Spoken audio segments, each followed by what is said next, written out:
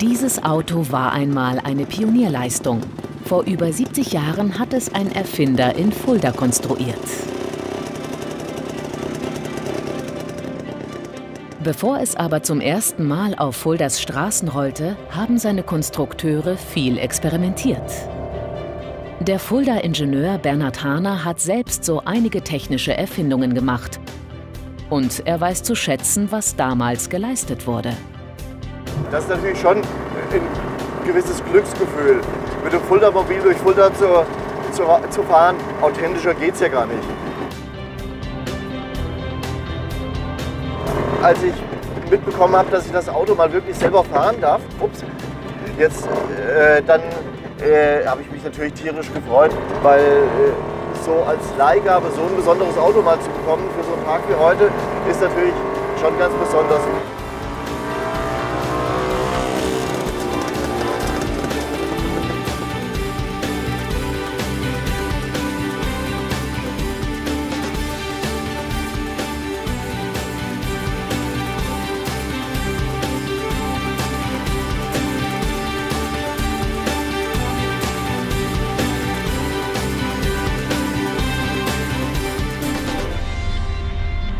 Dieser Pionier aus den 50er Jahren ist heute nur selten auf Fuldas Straßen zu sehen. Doch moderne Pioniere sind in Fulda immer noch unterwegs. Wenn man Fulda so kennt, dann denkt man immer nur, dass Fulda bekannt ist als eine Barockstadt, eher ein bisschen verschlafen, aber dass hier in Fulda mal wirklich Autos gebaut worden sind, das weiß kaum einer. Aber bis heute ist Fulda wirklich der Standort geblieben für Tüftler, für Pioniere, für Ingenieure. Und da hat sich bis heute eigentlich gar nichts geändert.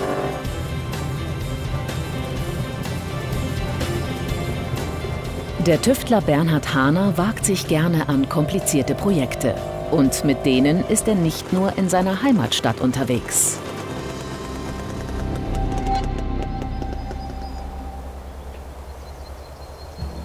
In Bautzen, 400 Kilometer von Fulda entfernt, hat er mitgebaut an diesem futuristischen Gebäude. Der Stahlkörper wurde in Hahners Firma in Fulda gefertigt. Das, was man vorher geistig durchdrungen hat, steht dann hier wirklich. Und das macht es eben aus, wenn man von Anfang bis ganz zum Schluss dabei ist und schafft ein Bauwerk, wo sich Generationen daran freuen können und wo man das Staunen der Besucher, die dann kommen werden, schon fühlen kann. Und das ist fantastisch. Eine Zelle im Moment der Teilung stellt das Gebäude dar. 30 Tonnen Rohre hat Hahners Firma hier verbaut. Das Ganze wurde dann mit lichtdurchlässigen Folien bespannt. Verrückte Konstruktion, ne?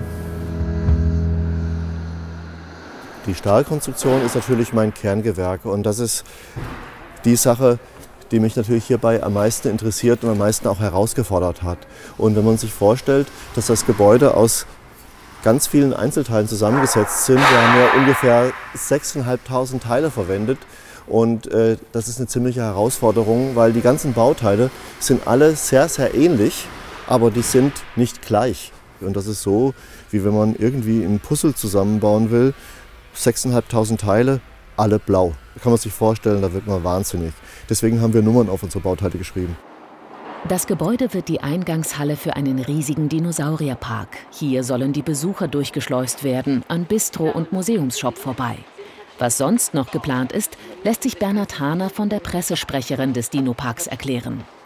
Eine ganz spektakuläre Sache wird der bewegliche Dinosaurier sein, der hier oben auf der Galerie aufgebaut wird und die Gäste begrüßt, der also animiert, auch die Kinder, die vielen Besucher, die hierher kommen, nicht nur einen unbeweglichen Saurier zu sehen, sondern einen, der sich bewegt, Arme und Kopf und all diese Dinge, dass er unterwegs ist. Und der kommt in Originalgröße hier rein? Kommt in Originalgröße hier rein. Fantastisch. Ja.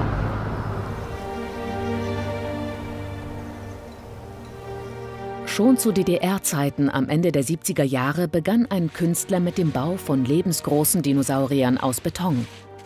Auch die Dinos sind eigentlich eine Stahlkonstruktion. In ihrem Innern steckt ein Stahlgerüst.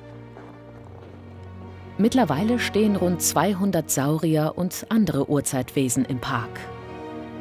Die gigantische Eingangshalle ist eine Pionierleistung für Bernhard Haner. Etwas Ähnliches hat er noch nie gebaut. Wir haben es natürlich erst gesehen, dass alles gepasst hat, als wir das letzte Bauteil, praktisch den Schlussstein oben eingefügt haben. Und wir waren so froh, als wir wirklich gemerkt haben, das letzte Teil rastet auch ein. Alles hat wirklich funktioniert. Haner geht solche Projekte mit einer großen Begeisterung an. Heute kann er sehr zufrieden zurück nach Fulda fahren. Schon als Teenager konnte er die Finger nicht lassen von allem, was mit Metall zu tun hatte. Viel spannender als Schule fand er es, an Mofas zu schrauben, bis sie endlich schneller fuhren. Auf dem elterlichen Hof war viel Platz und Bernhard Haner konnte sich auch bald an größere Fahrzeuge wagen. Wie andere erfolgreiche Tüftler hat er in der Garage angefangen. Für die Traktoren seines Vaters war hier jedenfalls kein Platz mehr. Den Realschulabschluss machte er erst mit 18. Weil er aber Maschinenbau studieren wollte, paukte er dann doch noch fürs Fachabitur. Schon als Student hat Bernhard Haner seine erste Erfindung gemacht. Ein Kommilitone brachte den Auftrag mit in die WG. Und damals ging es darum, eine Heißklebepistole zu entwickeln für die Schuhwerksindustrie. Das liegt 30 Jahre zurück, also Heißklebepistolen konnte man nicht so im Baumarkt kaufen.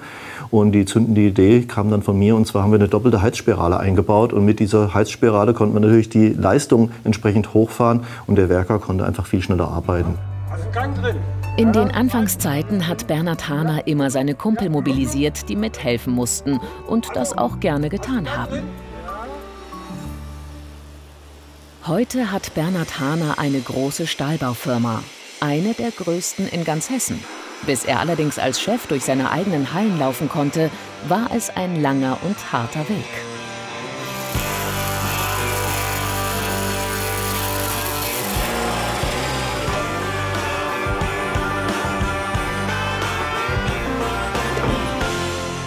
Ich habe mich ja direkt nach dem Studium selbstständig gemacht. Das ist ja eigentlich gar nicht so üblich, ohne jegliche handwerkliche Erfahrung, dann in einem Handwerksberuf. Und natürlich waren die Anfänge viel kleiner. Die ersten Aufträge, das waren kleinere Sachen, Treppen, Geländer, mal eine Reparatur hier und dort. Und ich war ja anfangs ganz allein in einer Traktorgarage, also nicht vergleichbar mit der Halle, in der wir jetzt da stehen. Und das hat sich dann Stück um Stück entwickelt.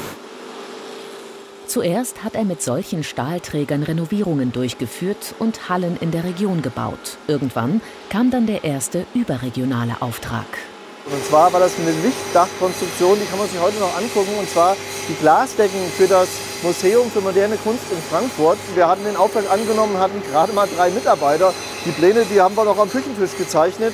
Und als wir die ersten Bauteile dort angefertigt haben und haben geguckt, passt dann das alles, da haben wir gewartet bis samstags mittags, sind dann in den Hof der Reifeisen nebenan und haben dann die ganzen Bauteile in den Hof so gelegt, wie sie nachher auch eingebaut werden konnten, und haben dann durchgeguckt und haben geguckt, ob alles passt. Da haben wir schon gesehen, oh, die ersten Teile passen wohl wirklich nicht so gut. Und dann haben wir dann dort schon nachgearbeitet, so dass es nachher auf der Baustelle alles top aussah. Das ist lange her. Mittlerweile ist Bernhard Haner Chef von 250 Mitarbeitern und er traute sich an immer größere Projekte, zum Beispiel 2006.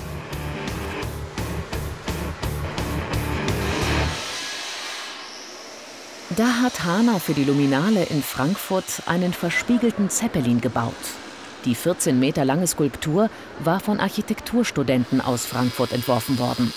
Haner übernahm die fachliche Leitung. Mit 2 Sattelzügen wurde der innen verspiegelte Zeppelin von Fulda nach Frankfurt transportiert.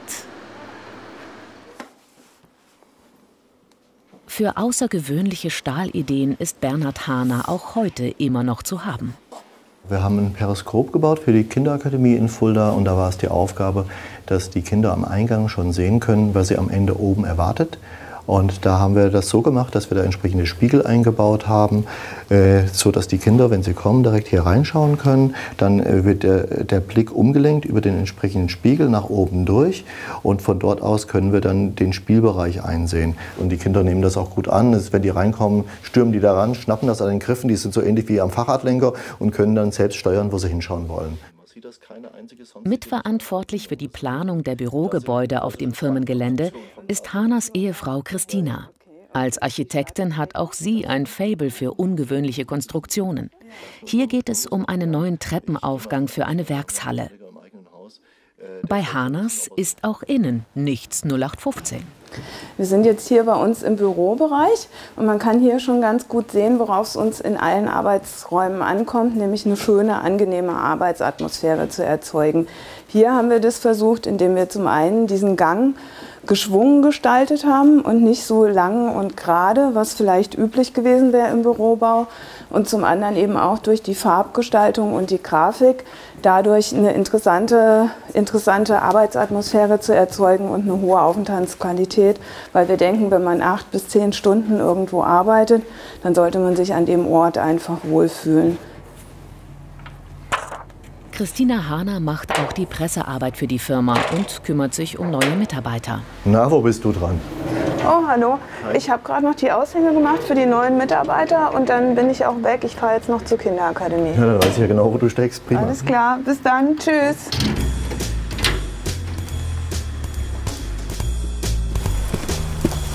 Christina Hahner hat einen Termin in der Kinderakademie Fulda. Ihre 3 Töchter haben hier viele Stunden verbracht. Jetzt ist sie Vorsitzende des Fördervereins. Und das ist das Periskop, das ihr Mann gebaut hat. Ja, die Mechanik funktioniert ja echt immer noch super, sodass man es auch für die kleinen Kinder gut einstellen kann. Und sie kann sehen, dass ihr Gesprächspartner oben schon wartet.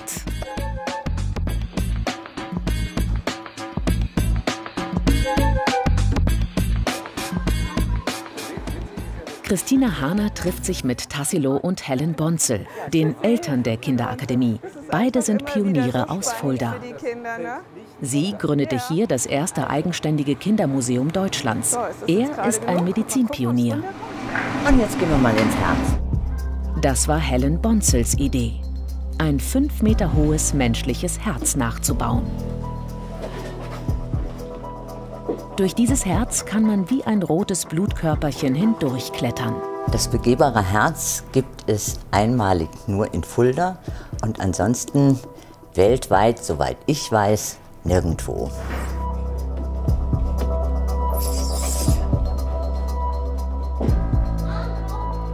Jetzt ist zum Herz ein neues Arterienmodell dazugekommen. Als Kardiologe kann Professor Bonzel gut erklären, was es mit diesem Modell einer kranken Arterie auf sich hat. Hier haben wir die roten Blutkörperchen, die im Blutstrom schwimmen. Und mit zunehmendem Alter oder Erkrankung treten eben solche Veränderungen auf. Plaques, die dann irgendwann auch ganz grob werden können. Oder es können sich Blutkörperchen hier sozusagen festsetzen und verkleben. Und da kann man sich ganz gut vorstellen, dass dann, wenn der Blutstrom hier durchgehen soll, dass es immer enger wird. Und irgendwann kommt es zum Herzinfarkt. Das ist das Gebiet, auf dem Tassilo Bonzel seine Pionierleistung erbracht hat. Er hat die Herzkathetertechnik entscheidend verbessert. Bei Herzinfarktpatienten wird eine Verstopfung im Blutgefäß mit einem Ballonkatheter wieder aufgebrochen. Dazu wird der von Bonzel entwickelte Führungsdraht vorsichtig durch eine Herzkranzarterie hindurchgeschoben. Wenn der Draht als Gleitschiene einmal durch diese Verstopfung durchgerutscht ist, dann kann man den Ballonkatheter von hinten auffädeln auf den Draht und langsam vorschieben. Und er gleitet genau an die Stelle, wo die Engstelle ist. Und an dieser Stelle wird er dann von hinten mit flüssigem Kochsalz, mit Wasser gefüllt und aufgedrückt und drückt die Arterie auseinander. Bonzels Patent hat sich weltweit bei Herzkathetereingriffen durchgesetzt und wird millionenfach angewandt. Und nicht nur das. Diese Pionierleistung hat dazu beigetragen, dass die Kinderakademie mit ihrem begehbaren Herz finanziert werden konnte. Fast von Anfang an gehört auch der Erfinderclub dazu.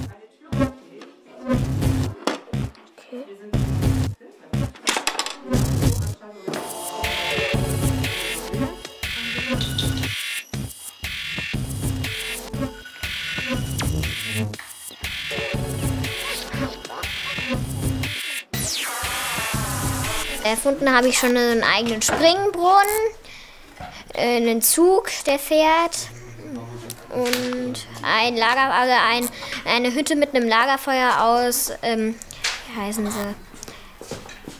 Diese Steckdinger da. Zahnstochern. Ja. 2, 3. Du musst schon beide anmachen. Ja. Also ich will das nachbauen, weil das cool ist, weil man da auch den Flieger noch reinmachen muss und nicht einfach werfen muss. Was man mit Strom so alles machen kann. Auch er hat sich sein Leben lang mit Strom beschäftigt. Winfried Fiedler war Elektrotechniklehrer. Dass er sich diesen Beruf ausgesucht hat, liegt an seinem Großonkel, dem genialen Ingenieur Ferdinand Schneider.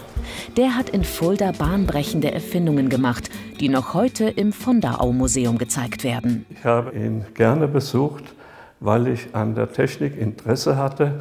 Und er hat also dann seine ganzen Geheimnisse seines Lebens mir preisgegeben. Ferdinand Schneider gilt als Fulda Edison, hat in seinem Forscherleben an die 200 Patente erworben. 1895 führte er hier seine Erfindung der drahtlosen Telegrafie vor. In Fulda zeigte er das erste Modell. Ein Gerät, mit dem man drahtlos Nachrichten empfangen konnte. Eine Weltneuheit. Wir sehen hier einen Morseempfänger. Der ist hier zu sehen mit den beiden Antennen. Die Morsesignale werden von einem Sender drahtlos übertragen. Über dem Empfänger ist ein Morseschreiber und der Morseschreiber bekommt vom Empfänger die Signale, Punkte und Striche. Und hier sehen wir einen Papierstreifen, da werden die Signale aufgezeichnet. Er war der Erste mit dieser Erfindung, aber Schneider fehlte das Geld, das Gerät zu vermarkten, und so zogen andere an ihm vorbei. Der ebenfalls aus Fulda stammende Erfinder Karl Ferdinand Braun verließ seine Heimatstadt und bekam 1909 den Nobelpreis für die gleiche, allerdings verbesserte Erfindung. Schneider ging leer aus. Natürlich hatte der Ferdinand Braun, der stand besser in der Öffentlichkeit und konnte dann auch erfolgreicher sein. Trotz fehlender Anerkennung gab Schneider es nie auf, weiter zu forschen und zu tüfteln. Schon 1904 experimentierte er mit Windkraft, um Strom zu erzeugen. Treibriemen führten zu einem Dynamo, der Strom für eine 30-Volt-Anlage lieferte. Ferdinand Schneider baute eine große Zahl von Windturbinen. Die wohl bekannteste stand auf dem Kreuzberg, wo sie das Franziskanerkloster mit Strom versorgte. Für all seine Erfindungen bekam er 1944 den Kulturpreis der Stadt Fulda. Doch Ruhm und Ehre reichten nicht zum Leben. Die Gebühren für seine vielen Patente ruinierten ihn. Ferdinand Schneider starb verarmt in einem Fuldaer Altersheim. Dieses Bild von Ferdinand Schneider habe ich im Jahr 1955 vor seinem Tod aufgenommen. Ferdinand Schneider war trotz der Niederlagen, die er erlebt hat, ein humorvoller Mensch und es konnte ihn wirklich nichts erschüttern. Das Fuldamobil hat eine kleine Sammlung von elektrotechnischen Geräten aus dem Nachlass des Erfinders. Winfried Fiedler weiß bei den meisten, wofür sein Großonkel sie konstruiert hat. Im Ersten Weltkrieg entwickelte Schneider Sprengstoff, den man drahtlos fernzünden konnte. Er nannte ihn Fuldit, zu Ehren seiner Heimatstadt. Wozu aber der Behälter gut sein soll? Besser nicht aufmachen. Vielleicht ist da noch etwas von diesem Fuldit drin.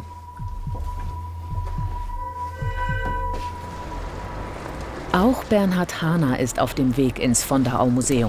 Er folgt mal wieder der Spur der Fuldamobile. Hier im Museum stehen gleich 2 davon. Hahner hat mittlerweile selbst eins gekauft, aber das muss erst noch restauriert werden. Ganz schön beengt, aber hier hole ich mir schon mal einen kleinen Vorgeschmack auf mein Fuldamobil.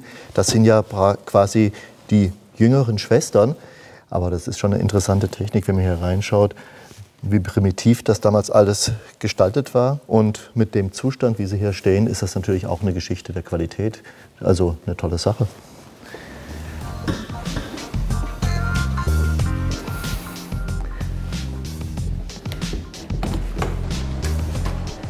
In seiner Heimatstadt läuft Bernhard Hahner ständig seinen eigenen Konstruktionen über den Weg. In diesem Fall darunter hindurch. Die Einkaufspassage in der Innenstadt hat er überdacht. Doch die meisten seiner Aufträge sind nicht für Fulda. Wir machen hier immer so zwischen 8 und 10 Projekte gleichzeitig, die parallel hier durchlaufen. Das sind Bauteile für die Automobilproduktion, geht nach Mexiko in dem Fall. Da hinten die Teile, die ja so hoch stehen, das ist eine Verbindungsbrücke, eine Fußgängerbrücke, die 2 Gebäudeteile miteinander verbindet. Beim Stahlbau ist das jedes Mal die Herausforderung. Jeder Auftrag ist neu, natürlich unterschiedlich anspruchsvoll. Besonderen Spaß hat Bernhard Hahner an ungewöhnlichen Projekten. Die Strebe wird für einen alten Hafenkran geschweißt, der zum Industriedenkmal umgebaut werden soll. Im alten Hafen von Offenbach steht dieser Kran.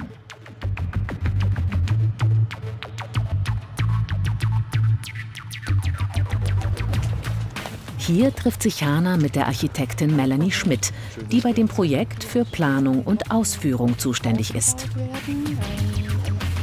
So ein alter Kran für ganz viele Leute ist das am Ende wirklich ein Haufen Schrott, der da irgendwie steht und eigentlich überflüssig und müsste einfach weg und müsste modernen Gebäuden weichen. Aber ich glaube, es ist ganz wichtig, dass man solche Zeitzeugen auch irgendwo stehen lässt und auch zu einem Denkmal macht.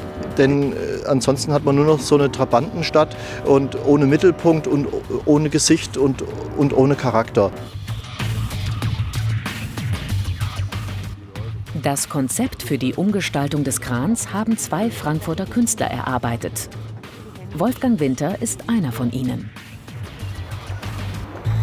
Das umzusetzen, das ist schon mal eine ganz tolle und ambitionierte Aufgabe. Da nicht eben zu sagen, man dekoriert irgendwas, sondern zu sagen, was ist das Wesen eines Industriedenkmals, was hat der Kran mal gemacht und wie ist er gebaut, welche Verbindungen gibt es, Stahlverbindungen ganz praktisch gesehen.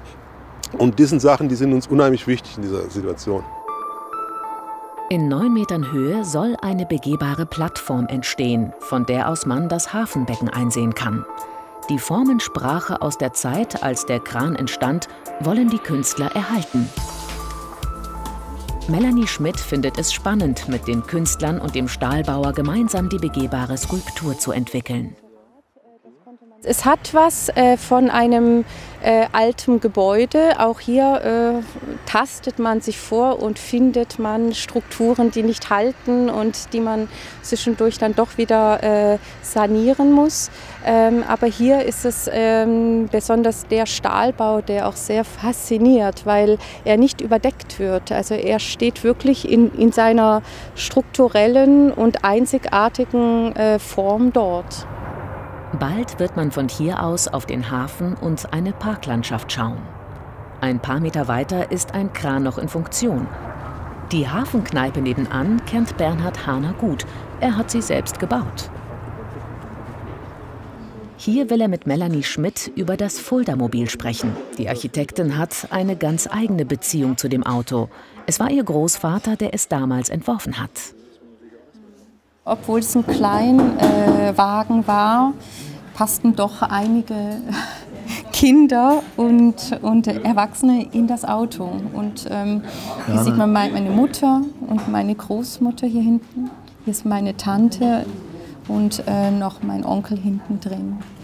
Ich muss immer wieder schmunzeln bei diesem Bild, weil dieses Auto ein sehr emotionaler Bestandteil auch in meiner Familie immer war. Also dieses Fuldamobil war nicht nur irgendwie ein Projekt, sondern es wurde viel darüber gesprochen und er hat es wirklich mit dem Herzen entworfen damals. Jetzt muss ich mal genau schauen, wie weit mein Fuldamobil in Fulda gekommen ist. Denn das waren ganz wichtige Anregungen, so dass wir das nachher auch wieder so zusammenbekommen, wie es am Ende sein soll. Und das schauen wir uns dann sicherlich, wenn es fertig ist, mal zusammen an. Gerne. Also dann vielen Dank. Machen Sie es gut. Ja, Schönen alles Tag Gute. noch und wir sehen uns in Fulda. Ja. Gleich 2 Fulda-Mobile hat Bernhard Hahner gekauft. Der Oldtimer-Fachmann Matthias Schulz wird ein fahrbares Auto daraus zusammenbauen. Was nicht mehr vorhanden ist, hat er selbst hergestellt, wie diesen Kotflügel.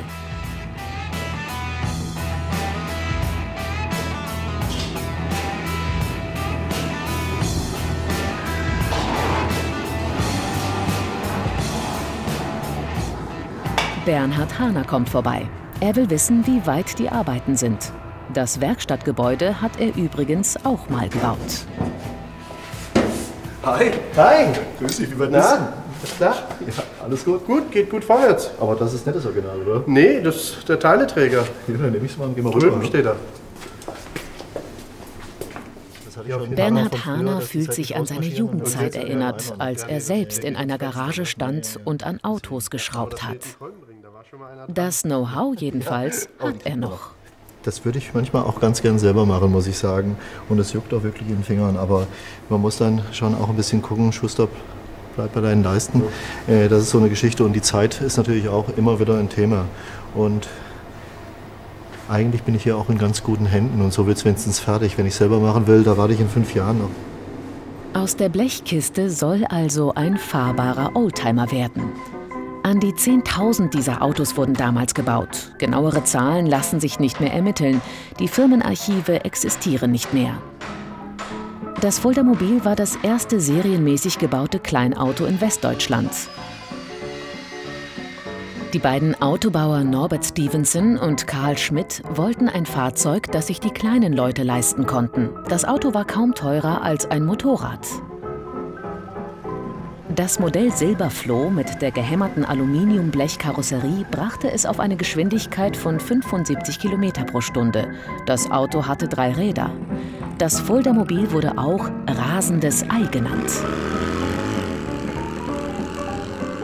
Die meisten Modelle hatten einen Motor von Fichtel und Sachs und fuhren mit ohrenbetäubendem Lärm.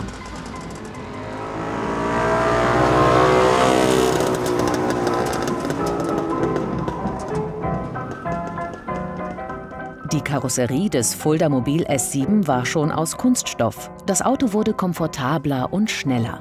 Mit 10 PS kam es auf ganze 85 km in der Stunde. Von Fulda aus startete das Auto seinen kurzen Siegeszug in die Welt. Sogar in Südamerika und Afrika wurde es eine Zeit lang gebaut. Schnell, wendig, zuverlässig und auch noch geräumig, so die Werbung. Beim S7 konnte man sogar die vordere Sitzbank umbauen und es entstand so etwas wie ein Campingauto. Dass Familie Hahner damit zum Campen fahren wird, eher unwahrscheinlich. Wie diese Alukarosserie mit ganz normalen, handelsüblichen Nägeln auf den Holzrahmen aufgenagelt worden ist. Genau. Das ist echt ein Hammer. Nachher wird das wieder überspachtelt und lackiert und dann ist es wieder sauber. Nee, da kommt eine Leiste drüber. Das wird hier oben ist die Leiste, stimmt. Und das sind auch Nägel. Die beiden Modelle, die wir hier haben, sind beide in Fulda gebaut worden. Anhand der Fahrgestellnummer und der Aufzeichnungen, die heute noch verfügbar sind, kann man am Ende wirklich sehen, welches Fahrzeug ist wo gebaut worden. Und ich bin ganz stolz, ich habe 2 Fuldaer Modelle. Das Fuldamobil war als Auto schon eine Pionierleistung. Etwas Besonderes ist dazu noch der negative Lenkrollenradius, den sein Konstrukteur Stevenson entwickelt hatte. Denn der hat die Fahrsicherheit des Fuldamobils enorm verbessert. Das ist so, dass das kurveninnere Rad sich etwas mehr einmal in die Kurve legt, aber auch etwas mehr einschlägt, weil die beiden Räder ja 2 unterschiedliche Radien beschreiben.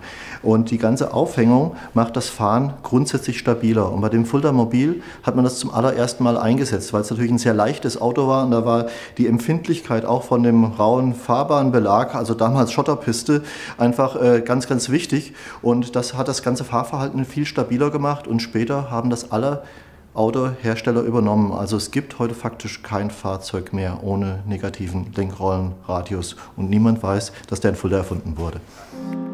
Das Fuldamobil selbst konnte sich dann am Markt doch nicht durchsetzen. Das lag vor allem an der starken Konkurrenz. Andere Hersteller hatten mehr Kapital und so ist das kleine Auto nur noch bei Liebhabern bekannt. Bernhard Hahner bringt seine Tochter zu ihrer Praktikumsstelle beim Antonius-Netzwerk Mensch. Hier arbeitet Franziska in einer Wohngruppe mit Behinderten.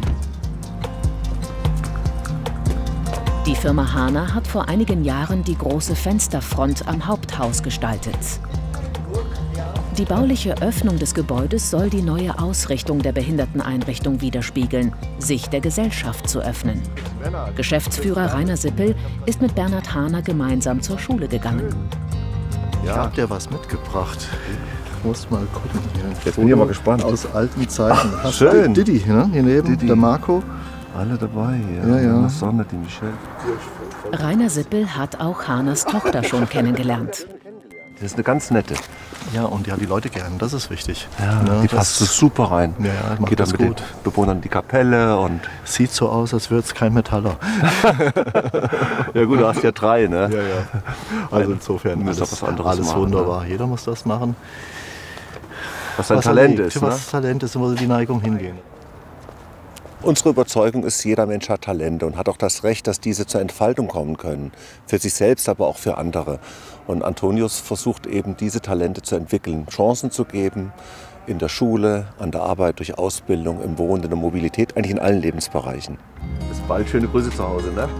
Mach's gut. Das Antonius-Netzwerk Mensch will heute weg davon, behinderte Menschen ihr Leben lang in Werkstätten zu beschäftigen und geht mit dieser Idee ganz neue Wege. Genauso wie in den Gründerjahren. 1904 wurde dieses Gebäude als St. Antoniusheim eingeweiht. Den Grundstein legte die Fuldaerin Maria Rang. Als in ihrer Familie ein Kind mit geistiger Behinderung geboren wurde, gründete sie eine Stiftung und leistete damit Pionierarbeit. Behinderte Kinder wurden damals eher versteckt als gefördert. Hier konnten sie in einer eigens gegründeten Schule rechnen und schreiben lernen. Mit seinem heutigen Konzept geht das Antonius-Netzwerk weit über die Pionierideen der Anfangsjahre hinaus. Der 22-jährige Gunnar Schwarz ist einer der jungen Leute, die eine spezielle Form der Ausbildung machen, und zwar im Bereich Landtechnik. Körperlich belastbar. Wunderbar. Und das ist eine Schwäche oder eine Stärke? Eine Stärke. Und wo kommt's hin? Gut gemacht. Leute erkennen, ich kann ja auch was, ich habe auch eine Gabe, ich kann es entwickeln, ich kann vielleicht mein eigenes Geld verdienen, ich kann meinen Lebensunterhalt verdienen und ich habe irgendwie diese Sehnsucht nach Freiheit, die wollen wir jedem Schüler ermöglichen und spätestens dann mit dem Wechsel in ein Unternehmen, in einen Partnerbetrieb unserer Region, ja, sieht man, wie leuchtende Augen, wie Menschen aufrecht gehen und wie einfach ja, viel Lebensfreude erkennbar wird. Wenn du oben auf dem Hof dann mit den Maschinen arbeitest, ja, dann war dein Ziel, dass du den Führerschein für den Stapler machst, ne? Ja. Und dafür brauchst du einen Führerschein. Den kleben wir auch zu, was du noch lernen möchtest dazu. Als Kind habe ich viel geschraubt. Ja. Habe daheim eine Seifenkiste zusammengebaut. Ja, das mache ich sehr gern, so handwerkliche Sachen. Gunnar? Ja? Bist als erstes dran. Okay. Welche Sicherheitsausrüstung musst du anlegen und zeig mir mal kurz am Werkzeug, wo du es erkennen kannst. Ohrenschützer, Sicherheitsschuhe, ja, Handschuhe, ja, und eine Schutzbrille. Wunderbar. Und jetzt haben wir eine Auswahl von Sachen, da kannst du mal aussuchen und dann ziehst du mal die richtige Klamotte an.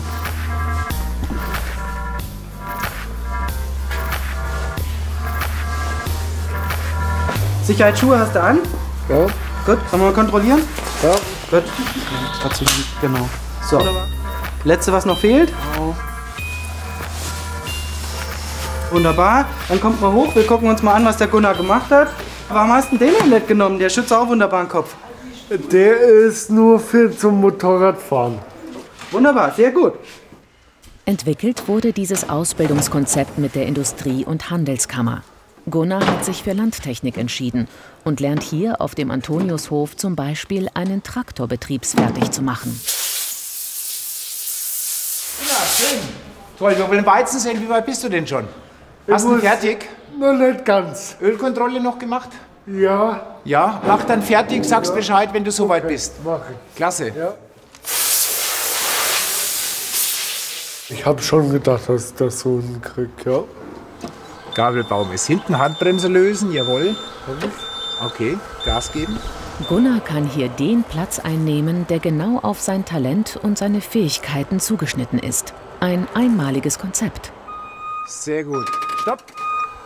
Nullstellung, denn Fahrtrichtung, genau.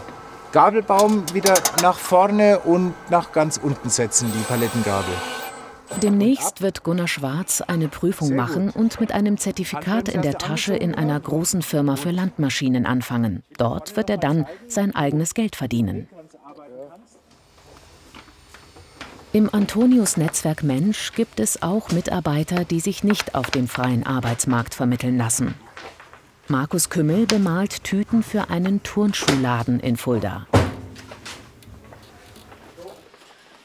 Seine Kolleginnen und Kollegen füllen Umschläge mit Aufklebern und kleinen Kundengeschenken, die auch im Schuhladen gebraucht werden. Die Umschläge werden von hier aus direkt in die Versandhalle des Schuhladens geschickt.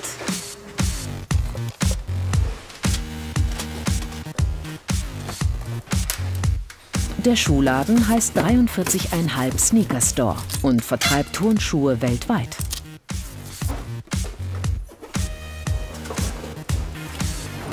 Gegründet wurde der Laden von zwei wirklichen Sneaker-Fans, Mischa Kreva und Olli Baumgart. Ollis Schuhgröße 43, Mischas 44, macht gemittelt 43,5.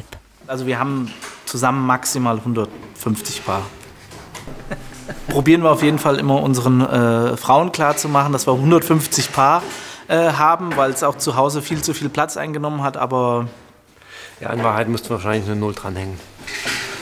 Die beiden Fuldaer haben zur Ausbildung ihre Heimatstadt verlassen. Irgendwann wollten sie wieder zurück, mit der Idee, hier einen Sneakerladen zu eröffnen. Und zwar mit einer ganz besonderen Auswahl an Designermodellen. Die Fuldaer Konkurrenz war zuerst sehr skeptisch. Kurz vor unserer Eröffnung kam nämlich auch ein älterer Herr in den Laden und hat gesagt, dass unser Turnschuhladen in Fulda nicht funktionieren würde, weil wir hätten zu wenig braune, graue und schwarze Turnschuhe. Und ja, zum Glück hat es sich jetzt so entwickelt und ist dann doch nicht so gekommen.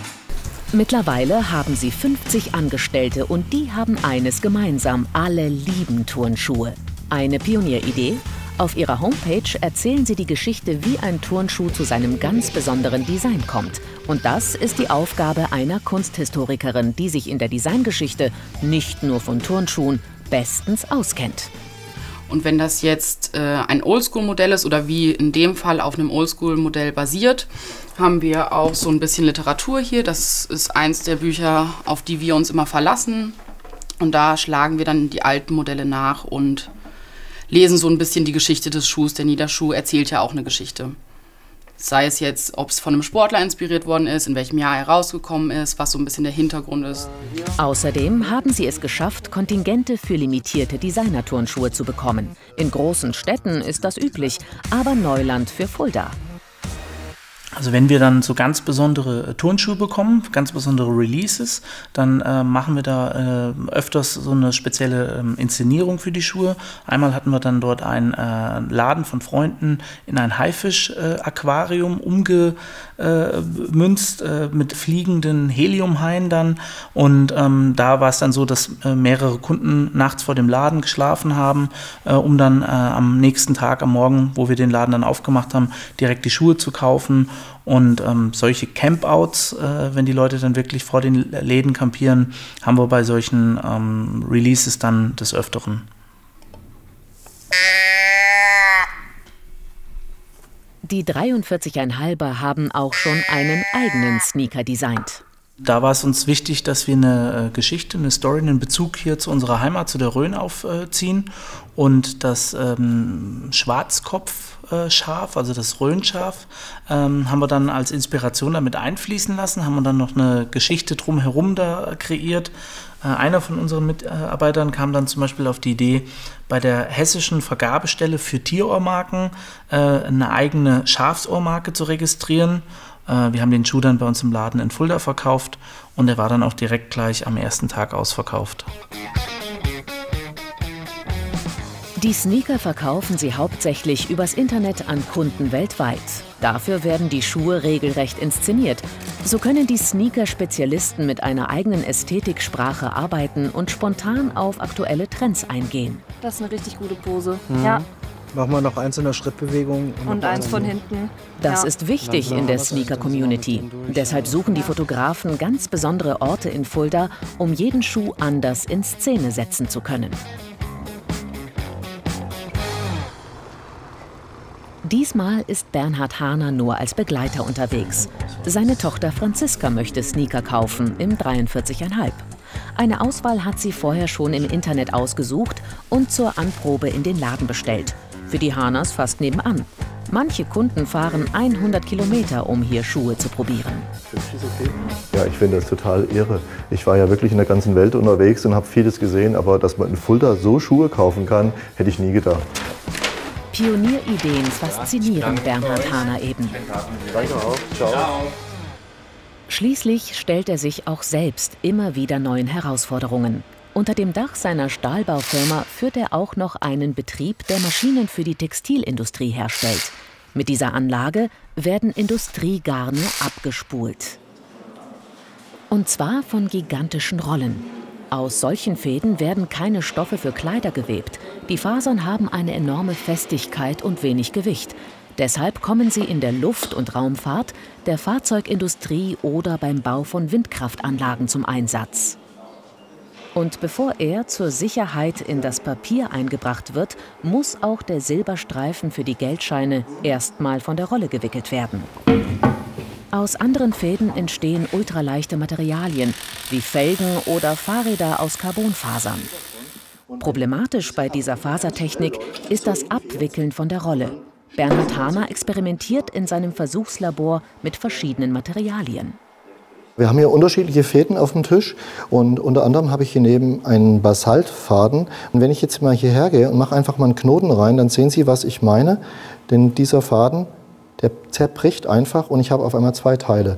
Und deswegen kann man sich vorstellen, dass man so einen Faden sehr vorsichtig behandeln muss. Die Fadenspannung muss absolut gleich sein und auch die Oberfläche der Faserführungselemente muss 100%ig top sein.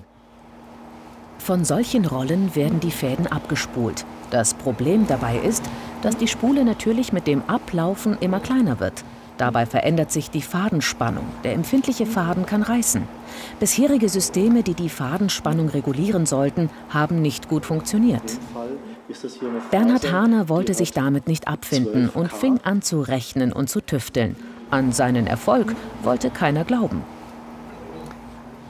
Alle haben nur gesagt, ja, wenn das so einfach wäre, wie du das sagst, dann gäbe es das doch schon alles und dann könnte man es am Markt schon kaufen.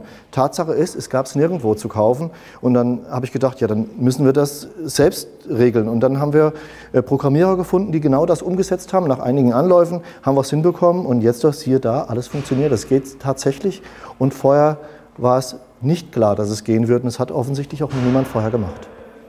Bernhard Hahner hat so die elektronisch gesteuerte Abspuleinheit erfunden. Von diesen speziellen Rollen funktioniert das Abspulen empfindlicher Fasern jetzt einwandfrei. Wie genau, ist natürlich streng geheim. Hahner hat die Software verschlüsseln lassen und entwickelt sie permanent weiter. Er ist derzeit der Einzige auf dem Markt mit dieser Technik und liefert Anlagen an große Faserverarbeiter weltweit. Für den Überblick hat er eine Weltkarte aufgehängt. Weil wir mit dem Bohren nicht nachkommen, müssen wir im Moment ein paar Fähnchen per Hand setzen. Am Jahresende bohren wir das natürlich alles nach und dann kommen auch die LEDs rein. Und am Ende sehen wir, wo wir wirklich gewesen sind. Einer der vielen erfolgreichen Pioniere aus Fulda. Als ich damals als Bastler angefangen habe und habe die Mofas repariert, da habe ich nicht gedacht, dass ich mal so weit mit meinen Sachen in der Welt unterwegs sein werde. Damals war die Vorderröhre Vogelsberg schon das Maß aller Dinge. Heute weiß ich, dass Fulda mitten in Deutschland liegt und von dort aus sind es 120 Kilometer bis zum Flughafen und von dort aus nur wenige Stunden bis zum Rest der Welt.